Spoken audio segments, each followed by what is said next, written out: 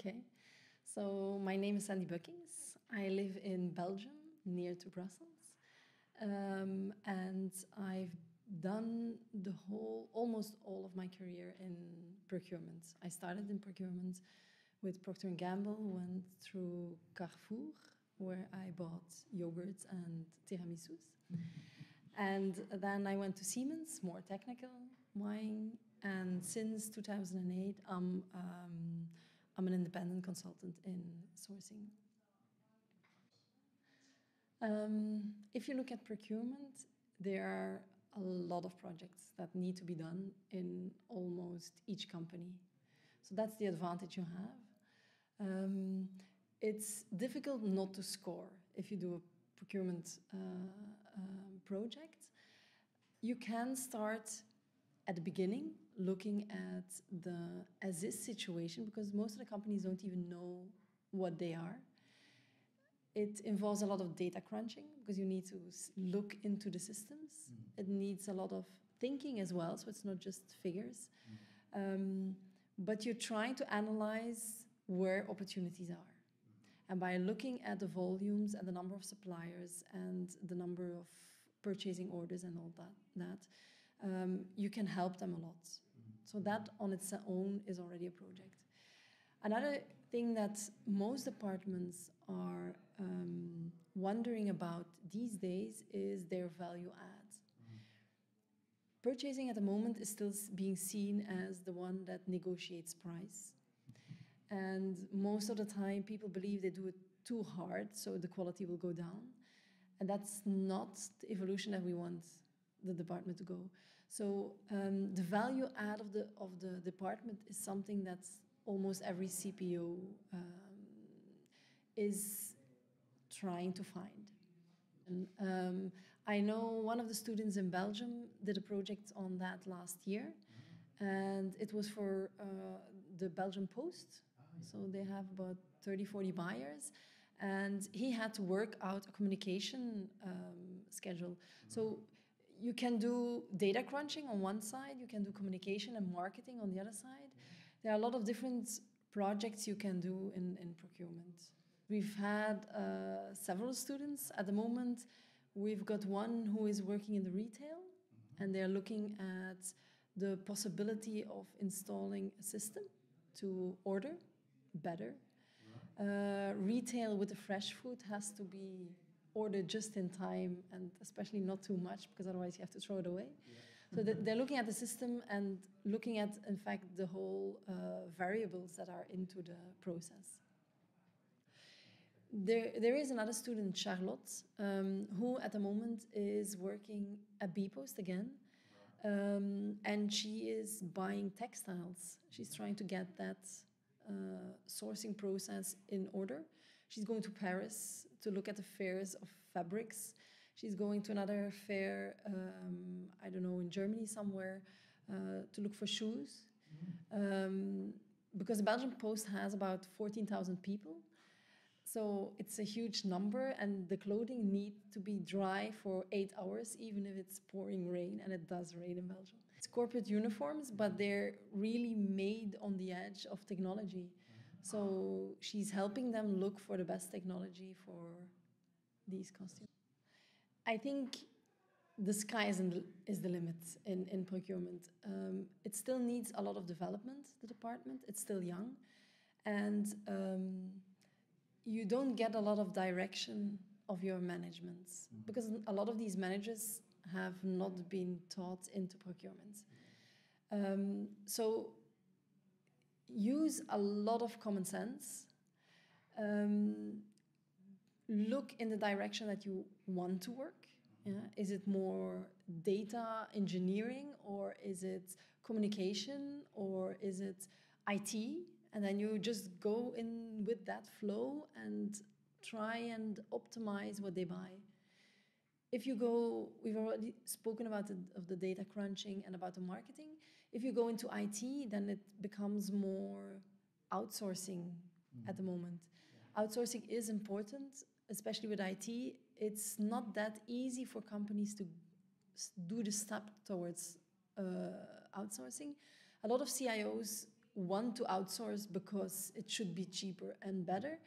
However, ensuring that it is cheaper at the end and better, or at least the same level, is not that easy.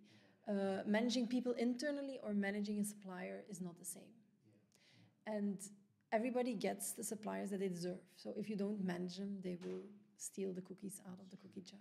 Yes, you could take as a first job and say, I want to work on my weaknesses. And then you could do that.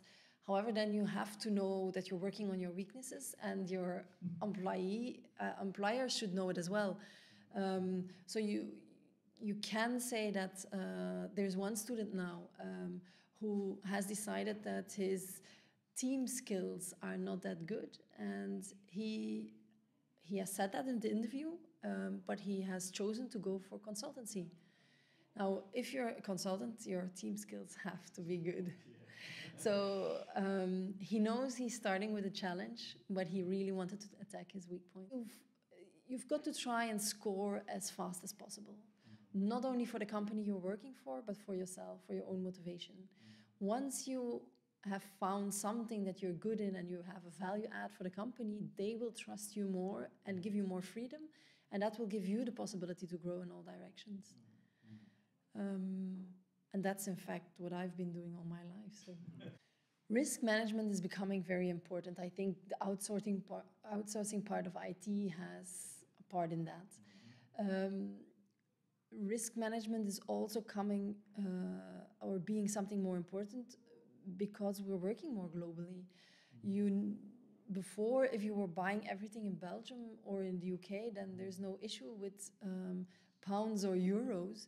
So you don't have financial risks, you don't have political risks. If you're going to Asia or to even Greece now, you might have a big problem. So if you're buying something with just a product and you're buying a shoe which will be delivered, and when it's delivered you pay it, there's not much of a risk. However, if you're buying service, then you have to ensure that your service will be continued once you have signed the contract. So then these risk issues really become important. Another point is what they call CSR, customer social responsibility. Social responsibility is becoming, to me, still a marketing feature of all companies, but it's becoming really important. So people want to use, they want to be greener, they want to be...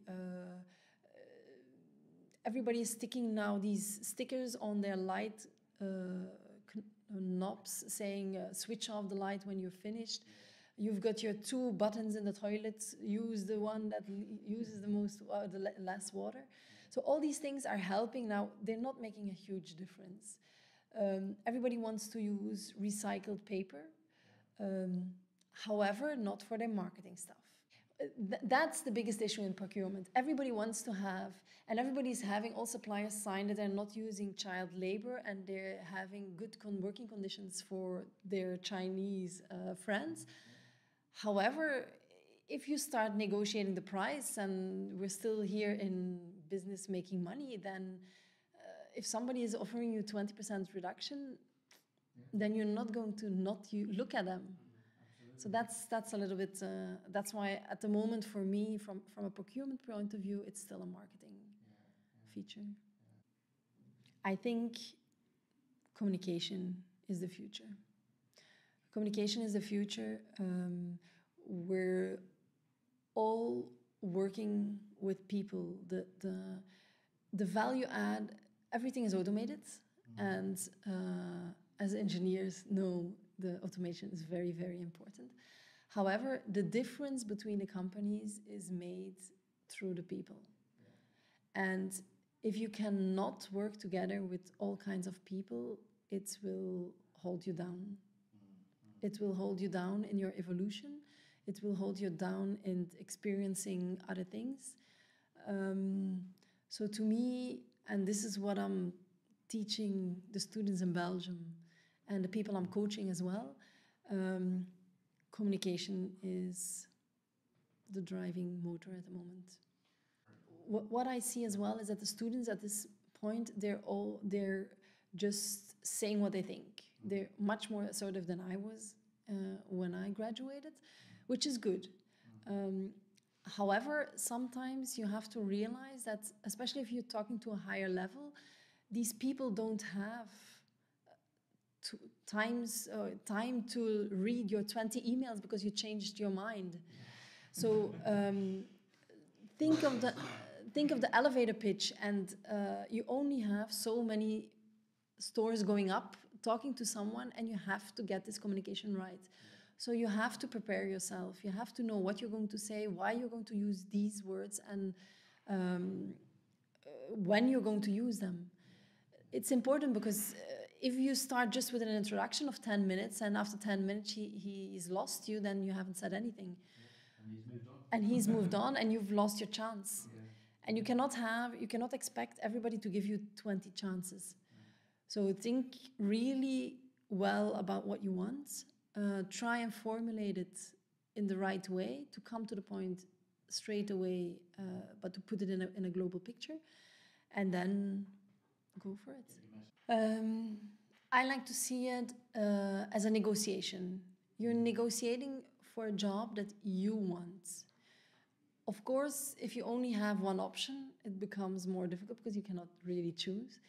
However, do not try and oversell yourself. If you're overselling yourself, it will not work out at the end anyhow. So try and find out as much as you can about the culture, the company, the policies, the values, their mission. And once you have a good idea of that and the people working there, then you might, by just being yourself, you'll be selling yourself better than just trying to sell yourself. They don't want you to sell air because, I mean, the whole platform of the train is full with people which have the same degree. They want to have the person who makes the difference. And you have to look at your qualities and go by them. Another thing I believe is in the beginning, when you have a boyfriend or a girlfriend, you always think like, oh, he's perfect, okay? When you go into your first job, you think like, wow, this I really would like to do. Now, after a while, you get to know your boy or girlfriend better, and you realize that they're not that perfect. At that point, if you start thinking like, don't worry, I'll change them, this will not work. So if you have this feeling with a job interview, like this is something I really don't like, but don't worry, I'll change it, it's very, very hard to change a company culture. So, and the people that are interviewing are presenting their company, so they're the culture. Yes. So if you don't like it, be aware that you cannot change it. I think that's the most important. Look for a fit if this company is good for you. If this company is good for you, they might find you good for them as well.